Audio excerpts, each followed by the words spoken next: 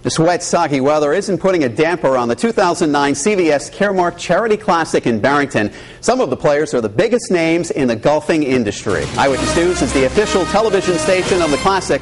We have live, in-depth coverage from the tournament. Eyewitness News anchor Karen Adams and sports director Patrick Little are at the event. They join us now live with the details.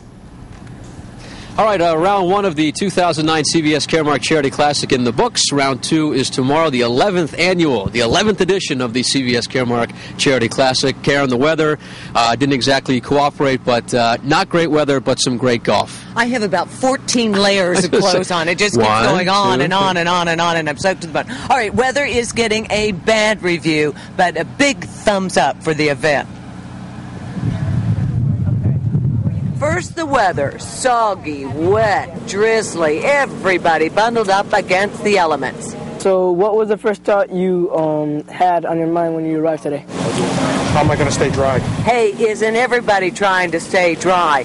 You know, this event took months and months of planning, and it also takes hundreds and hundreds of volunteers. There are nearly 1,000 of them out here, ages 13 to 80. We caught up with some of the younger set, the standard bearers. They look forward to doing this every year. They're a wonderful group of girls and boys, and many of them come all the way through school and through high school, repeating this year after year. Also out here, junior reporters from the San Miguel School.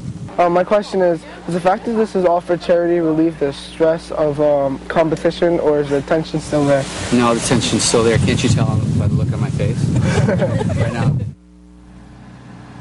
Okay, I never really see Billy Andrade ever stressed out, but he went on to say when he was doing the interview with the young reporter, the junior reporter, that he said, we all want to win. We're all focused, and everybody out here is playing to win this. They certainly are, and the hosts, the co-hosts, Brad Fax and Billy Andrade, have never won this event in the 10 years that it's taken place. Is it rude for the host to win? I don't know. Maybe that's just bad protocol or something. I suppose it is, but Billy's got a chance because Billy and his partner, Helen Alfredson, are in the lead right now at 6 under par. A lot of locals in the mix, including Cumberland's Brad Anamonis. He is just one shot off the lead, along with his partner, LPGA Tour star Brittany Lincecum. We have a very special story about Brad and his father, Dave, who's battling terminal cancer right now. So we'll have that coming up a little bit later in sports, along with all of the highlights and some post-round reaction from balmy Barrington. Balmy, beautiful Barrington. Actually, it is beautiful. It's just not the greatest weather, but it's okay. We're here live.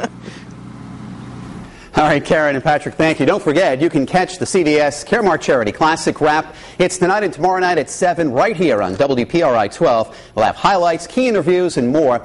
We also have extended coverage right now on WPRI.com with video, interviews, player profiles, real-time scoring, and Twitter updates. Rain